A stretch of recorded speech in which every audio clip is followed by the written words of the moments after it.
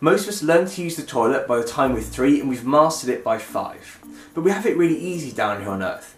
Gravity helps move things along, we have water to flush everything away, we have massive sites to get rid of all the waste and clean the water before sending it all back out. There are a lot more problems when you try and go to the toilet in space. So, how do astronauts go to the toilet? How is everything flushed away? And how do they cope with zero gravity? So NASA has some of the smartest engineers in the world, but surprisingly the first NASA mission to take man into space didn't include any toilet facilities. You see, the mission was only supposed to last around 15 minutes, but there were some delays at the beginning of the mission, and so Alan Shepard had to sit on board the rocket for several hours while they were waiting to fix the problems. In this time he said the immortal words, "I need to pee," to mission control. But there was nothing they could do, there were no toilets on board and they couldn't take him back off the rocket. So, unsurprisingly, he just had to pee into his suit. But after this awkward incident, NASA decided there had to be a better way to allow astronauts to go to the toilet. Especially because missions were getting much longer and there's more of a need for astronauts to go to the toilet during the mission. But the first ways NASA came up with going to the toilet in space weren't much better than just peeing in your suit. For number ones, you had to pee into a pouch, and this went into a long hose. You then turned the valve and this released all the urine into space. It must have been pretty worrying that you didn't turn the valve slightly too early. And for number twos, well, you just kind of went into a plastic bag. And these are obviously really undignified, and astronauts always describe them not liking the process altogether and it being very uncomfortable. But thankfully space agencies have made this whole process a bit more pleasant in recent years. So what are some of the problems you face when trying to go to the toilet in space? Well, zero gravity is one of the biggest problems. So you've probably all seen videos of astronauts batting around the large droplets of water. The droplets of water just float around the International Space Station and you can poke them and bat them and move them around. Thankfully, a lot of the International Space Station is protected from water droplets. Apart from the really important controls and things, if water touches it, it's not going to be too bad. But imagine instead of water, there are droplets of pee floating around the International Space Station. This is definitely not something you want to happen. And while we're talking about zero gravity, how do you ensure that all the astronauts are kept sat down on the toilet seat while they're going? You don't want to be going to the toilet while floating around the International Space Station because this is going to get really messy. And also, what happens to all the waste that's been created? The International Space Station has been up there for around 14 years, so what happened to all the human waste that's been created throughout all those years? And what do you do with it? Well, they may know how to use the toilet down here on Earth, but before they go to the International Space Station, astronauts have to relearn how to use the toilet, and specifically the International Space Station toilets.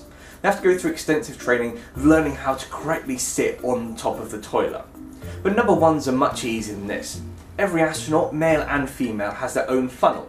And they attach this onto the end of a suction hose, and they simply just have to pee into the funnel, and all the water and the moisture and the urine is sucked up into this tube and it's sent into a storage unit. Number twos are a similar process. Instead of a water flush like we have down here on Earth, a suction tube is used at the bottom of the toilet to suck up all the waste. A water flush can't be used because all the water droplets will start floating around the International Space Station, which definitely isn't something you want to start happening. But also, how do the astronauts remain sat down on the toilet? Well, actually there's a bar that comes across their waist, like you have on a roller coaster when you're sat down there to hold you down. And this keeps them firmly attached to the seat of the toilet so they don't start floating away while they're using it. So what happens to all the waste that's collected?